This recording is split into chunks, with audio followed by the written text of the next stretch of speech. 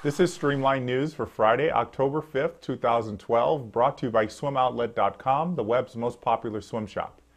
Michael Phelps had a great day on the golf course today at the Alfred Dunhill Links tournament, sinking a 150-foot putt on the 6th hole.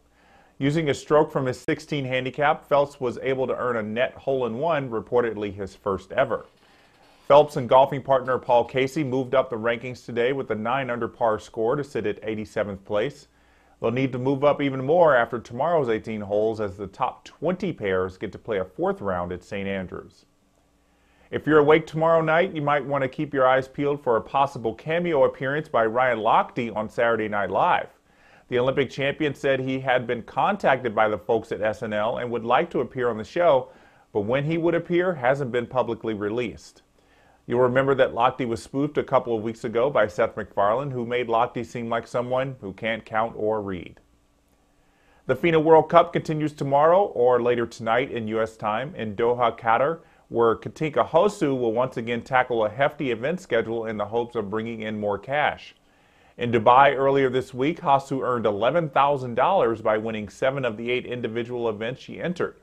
In addition to the per-race prizes, Hosszu would be looking to increase her massive points lead in her quest to win the overall prize of $100,000 at the end of the 8-meet circuit.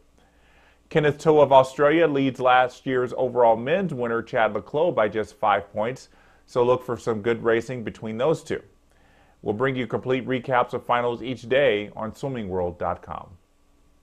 Also this weekend is the first all-North Carolina Invitational, where a couple of Division II schools will be among the headliners. Queens University and Wingate are both looking to break into the top 10 nationally this year in Division II and are creating a strong in-state rivalry.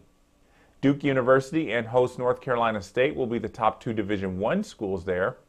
Olympians Abby Johnston and Nick McCrory will highlight the diving competition after winning medals in London in August. The University of Alabama starts its season tomorrow under new head coach Dennis Persley with a meet against Delta State. Persley is back in Tuscaloosa after 4 years working as national team head coach for British swimming, having previously worked as an assistant coach at Alabama in the 1970s. Also competing this weekend is the University of Arkansas's women's swim team, which will be celebrating its 40th year in existence. Arkansas will be hosting the Razorback Relays on the exact day that Arkansas women's swimming held its first ever swim meet 40 years ago. Check swimmingworld.com this weekend for results from these and other college meets around the country. That's going to do it for Streamline News today. Thanks for watching and enjoy the weekend.